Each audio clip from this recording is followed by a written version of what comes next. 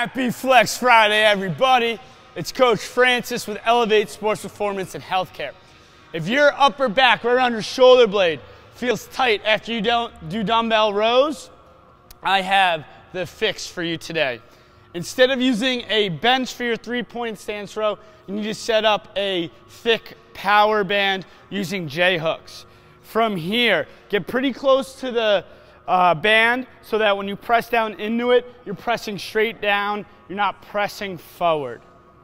We're gonna grab the dumbbell in the other hand, we're gonna tuck, take a big inhale, and with an exhale, row one hand, row the dumbbell hand, and press with the other hand. Repeat. Big inhale, good reach at the bottom. You see my shoulders all the way forward here. Exhale, and I row towards my hip. Don't row straight up, you wanna row towards your hip as you press into that band.